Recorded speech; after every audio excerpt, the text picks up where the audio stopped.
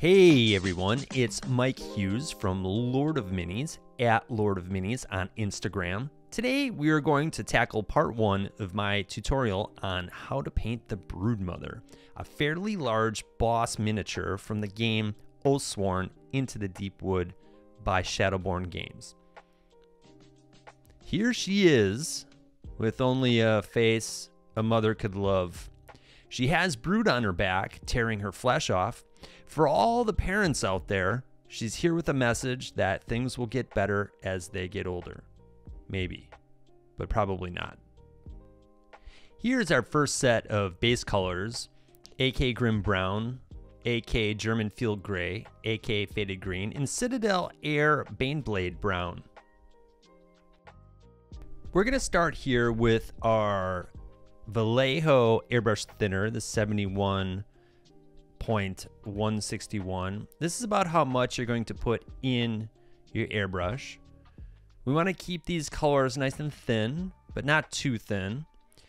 We're going to start with our German Field Gray, and we're going to be mixing this with the Grim Brown to give it a nice dark coat. The trick here is to put enough in with the thinner so that it can easily push through the airbrush. A lot of people think you just throw the paint in. It's not the case. You want to keep it nice and thin. So here we go with the Grim Brown, just to darken it a little bit. And this is going to be our base coat for the overall model.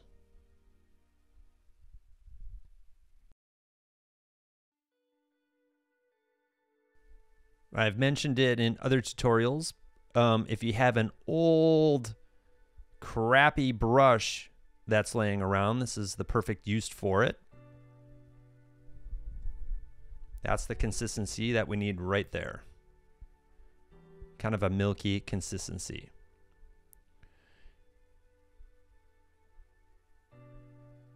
You can see the coverage here. This is what we're looking for. So it's still a relatively dark color.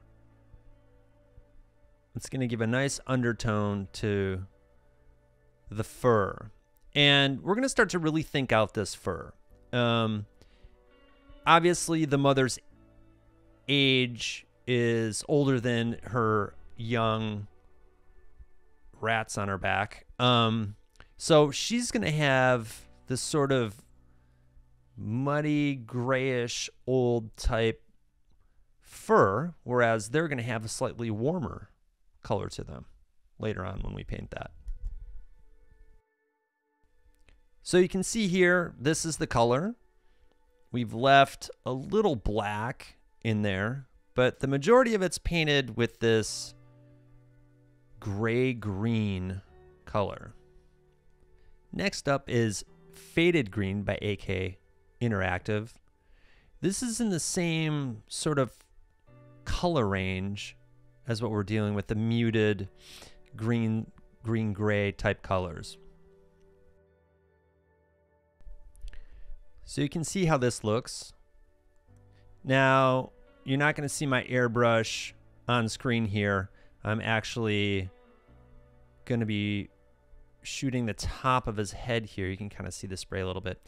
You can see the color changing. Oh, there's a piece of something on there. You can see that it's just giving actually kind of a nice mid-tone color, and it blends in well with our darker color underneath. Next up is Baneblade Brown by Citadel Air. You don't need to do much with this. You don't need to add much thinner at all. It's prepared for the airbrush. We're going to start to hit less surface area now. We're going to, because we're using a lighter color here, but we're still going to hit enough. You can see we hit the tail, the top of the head, all of the brood on her back. That just gives sort of a nice slight warmth to some of the areas. Here's our second set of base colors we're going to use, starting with Dark Plum, which is a Pro Acryl paint by Monument Hobbies. If you guys have not checked out the Pro Acryl line, it's absolutely amazing. They have very saturated paints. They're a little thinner, so you don't have to use as much thinner, or you can add more paint to the thinner. So we've kept the paint relatively thin because we're going to use this micro air control valve on this Iwata Highline HPBH. What we can do is we can really turn down the pressure so we can create these very fine lines where the paint comes out at a much slower rate. So you can get very close to your model. You can see we're going to be using this Dark Plum on all the fleshy areas of our miniature.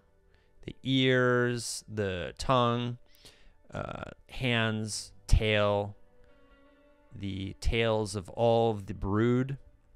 This is sort of our dark underlying coat for all those areas. So this is what it looks like. Doesn't need to be incredibly precise. There's a little bit of overspray in areas. Not a big deal. Next up is Bordeaux Red by AK Interactive. So what we're going to do now is we're going to take this lighter reddish paint. It's a bit on the blue side. We're going to create some translucency in some of the areas of our base coating. So in the ear, you know, the ear's not just going to be one color. It's going to have an effect on it. And we're going to add that Bordeaux Red to some of the areas inside the ear. We're going to add on the tail just to give it a nice mid-tone. Then we're going to take Old Rose, which is in the same color range, and we're going to add that as a lighter mid-tone color with the same idea. We're starting to add shape to our miniature. So you can see the gradations from the dark to the light. And so we're going to be doing this on the hands, the ears, the tails.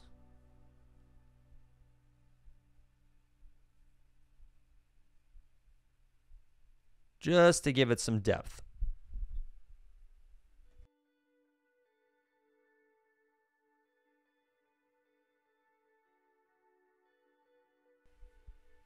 So I'm just going to play this video out a little bit longer of where I'm airbrushing, just to give you some context as to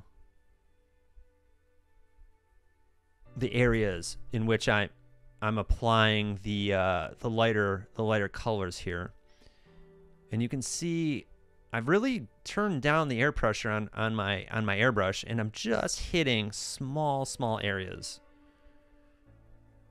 To give shape to a model, you always start with, like, let's say on the tail here, the darker color goes on the majority of it, and as you're moving towards the light source with your colors, the colors will take up less space on your miniature.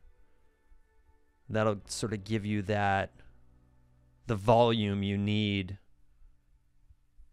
across your miniature.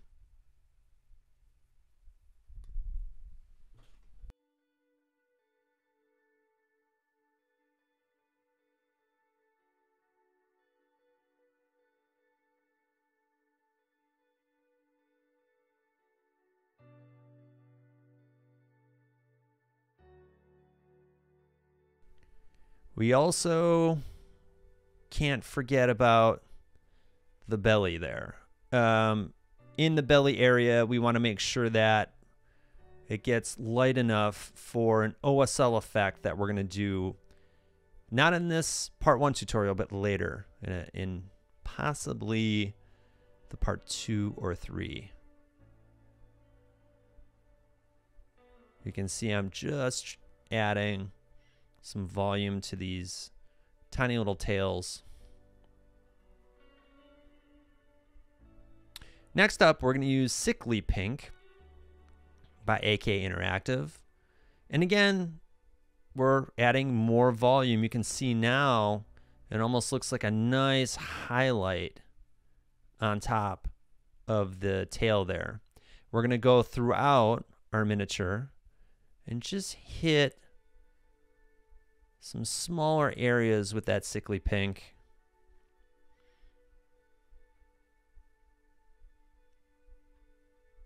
And you can see that it gives it this sort of flesh tone that we need, especially in like a rat tail, right? So looks great there. We're gonna absolutely hit the belly with this. We really need to lighten the belly up for a green OSL in the end.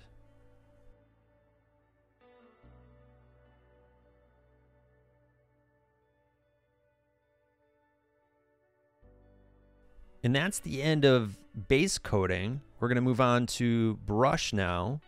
And you can see by base coating with multiple colors, we really added some dimension up front.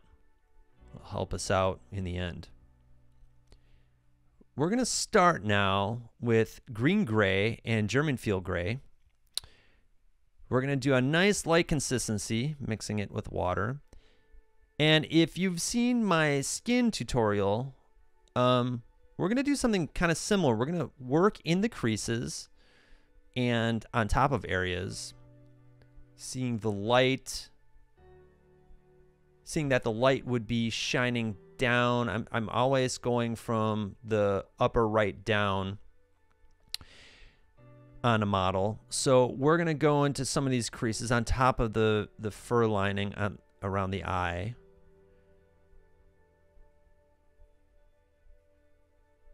And when we go into the crease, we go to the top of the crease. And we leave the midtones underneath. Again, to give it some volume. We're also working with texture here. So we're going to have to dot in, create some lines, follow the hair of the miniature.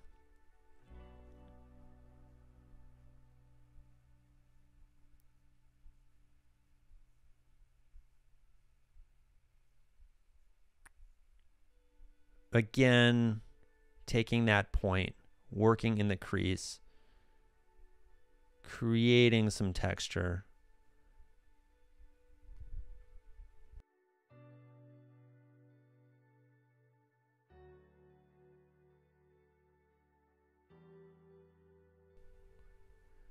This thing has got a lot of hair, but we don't necessarily need to paint every last hair. We can give the illusion of hair being darker and lighter in areas. So you can cover. The most important thing is just covering in the creases. So you can see I go up into the crease, leave the shadow below and then above. So if you're painting inside the crease, you can see that there's a shadow above in the top fold. We're also going to paint the top of the eye and the top of the head because the light is hitting those areas more intensely.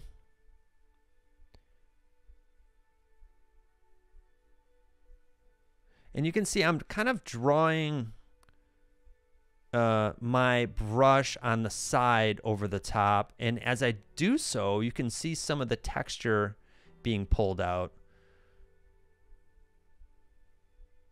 This model is highly textured, so you can kind of use that technique in some of the areas, especially where that pronounced texture is meeting the head. You can see all that texture on the body. We'll end up doing that in a separate tutorial.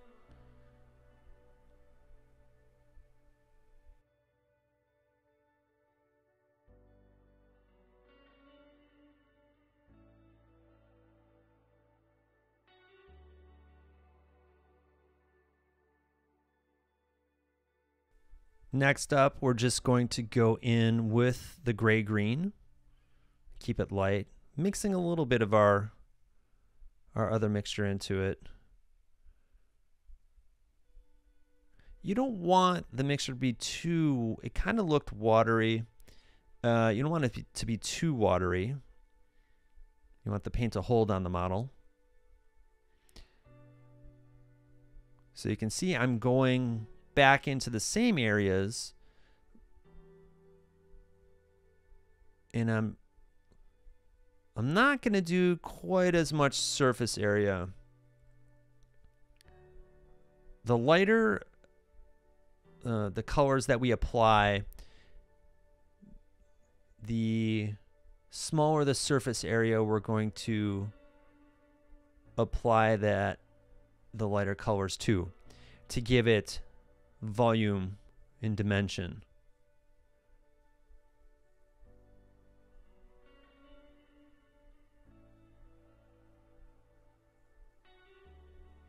So you can see I'm building in some texture. This miniature is a lot of fun because it is so large that you can really play around with texture on this thing because the surface area is just so huge. It's not like you're doing a 45 millimeter miniature here. This is a much larger one. So you can see the texture being built into the top of the head. We're going to start to go into those creases again. And you can use kind of whatever technique you want. I'm just dotting in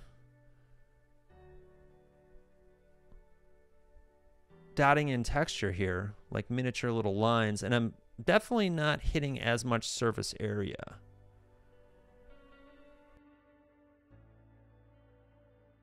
Next up is Dark Ivory by Acryl, Monument Hobbies. We're going to mix some of that in with a little bit of the green we had. And what we're going to do is we're going to hit the teeth with this. And you're going to see it's going to go on fairly light. I'm going to need 2 or 3 coats. But you can also see that I'm not just painting inside and around and in the entire tooth. I'm leaving the shadow in there. I'm leaving the dark black in between the teeth. You want to make sure that you retain those shadow areas. We're going to again paint all the teeth. We're going to apply a wash inside. There's quite a few different ways to paint bone. And usually if it's skulls and things like horns, ivory, I have a completely different way of painting those things. Sometimes what I like to do with teeth, especially with this rat, the teeth are supposed to be relatively disgusting. And so here's the second coat here. They're supposed to be disgusting. So, you know, they're probably yellowed. They probably, or have like a reddish brown tinge to them. That's what we're going to end up going for. And then we're also going to build in some texture. You're going to see coming back to this ivory color after we do the washes.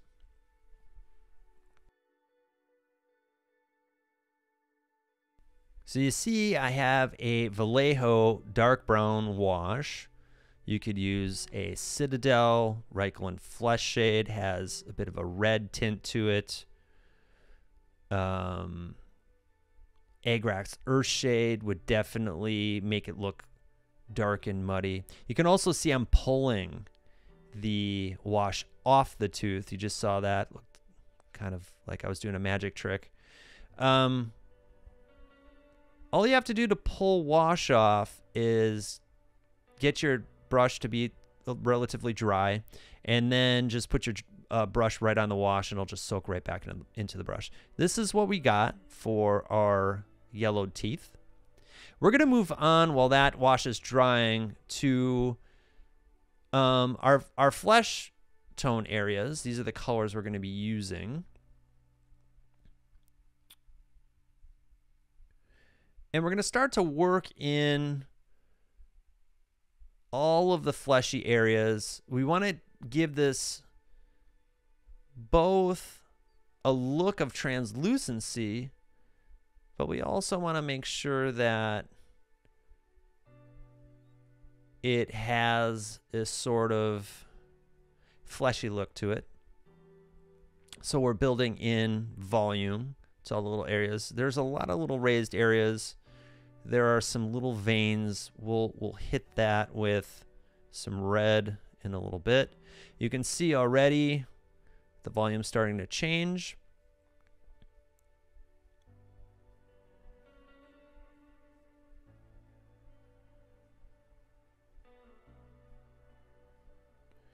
I'm working in really thin layers in some of these areas because we're going to be layering, not just building color, but we're going to be layering some color in. So just making it a little thicker here so you can see. You can see all of a sudden the volume's changing. Focus is also changing, which sucks. I apologize for the autofocus going crazy.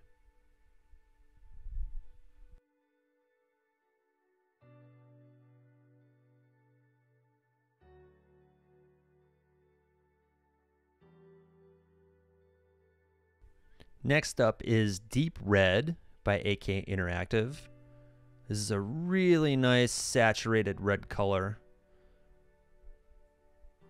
We're going to be applying this in several of the areas, one of which is way up inside the tongue area.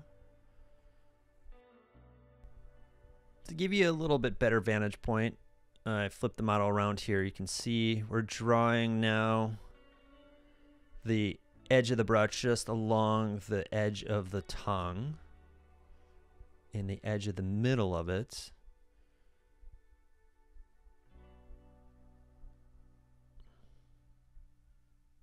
Which gives that tongue some volume. Look at that face. The broodmother is wondering why the broodfather forgot to make dinner. So we're going to take that red color and go over the bridge of the nose, bridging the colors a little bit more. We're going to take our lighter tone here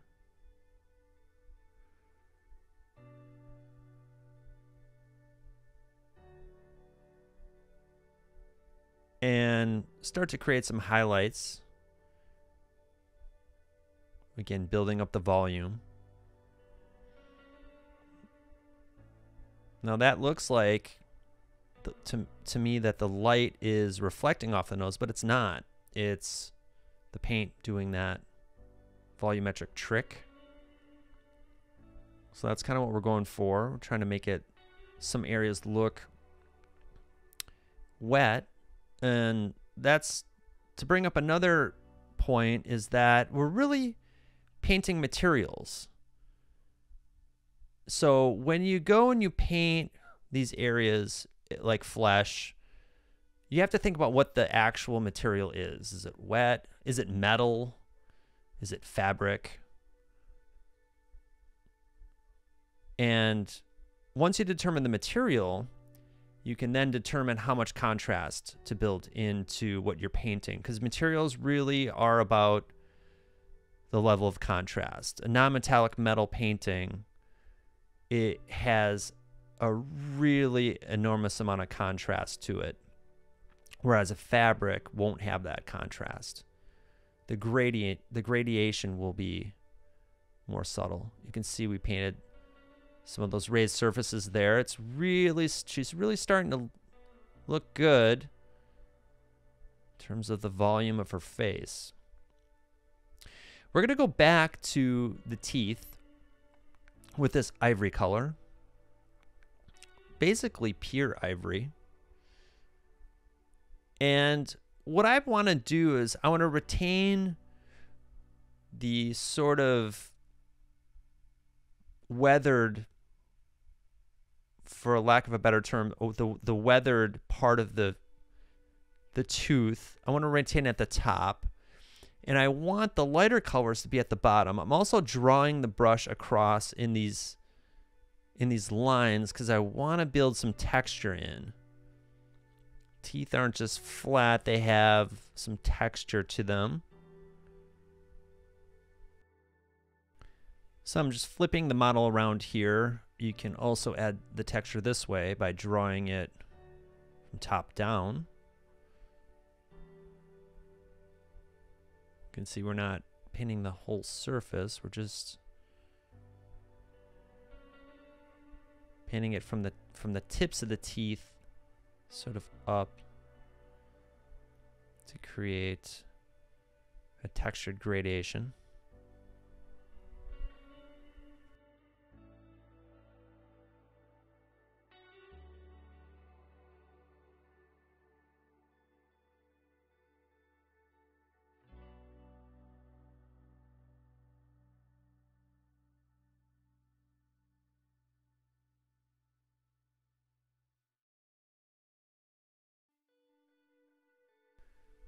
So here's what we got so far. Some nice volume built in. We're going to move to the eyes. We're going to use luminous green, frog green, light green, and dark green from AK Interactive. And this essentially is going to be our gradation. We're not going to really mix these. This is the palette. We're just going to go from one to the next. I'm using a very small brush for this. This is a 2/0 size brush. We're going to start with the dark green. And with the dark green, we're just going to paint the entire eye. And as we move down to the lighter colors, we're going to paint less and less surface area to sort of build up the volume of that eye and also make it look like it's glowing.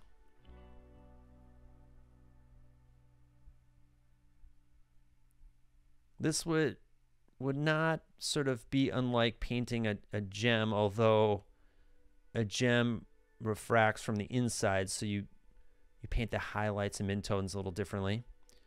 This is just going to be pretty straight up. We're going to move to our light green. And we're going to kind of hit from the middle of the eye to almost the top of the eye, leaving below the dark green, just below the middle.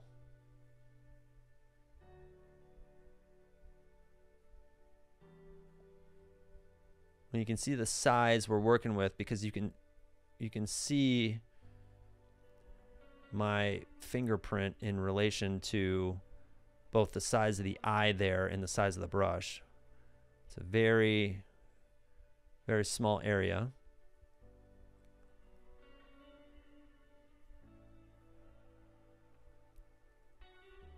So next we're going to move to frog green.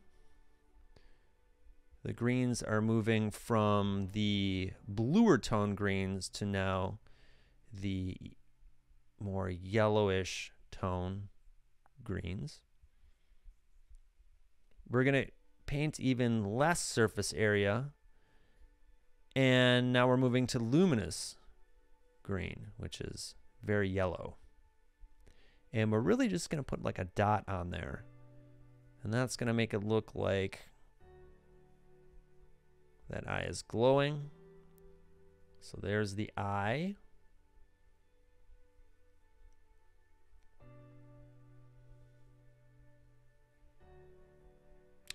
We're going to use this technical paint here called Crimson Hue, Alizarin Crimson Hue.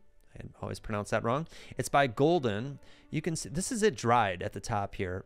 It's a very glossy, translucent red. And if you're a Citadel person, it's a good analog for blood, for the blood god.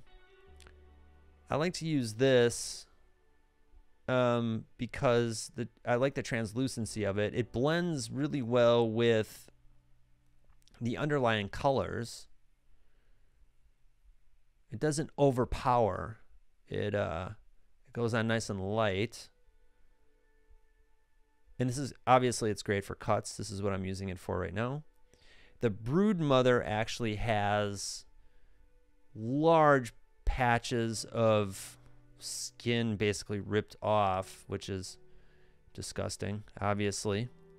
But we're going to use this for those large patches in the next tutorial.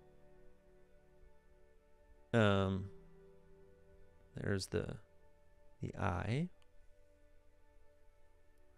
If we back off here, there's the large patch you can see of the areas of the skin sort of ripped off on the side. The face is looking great.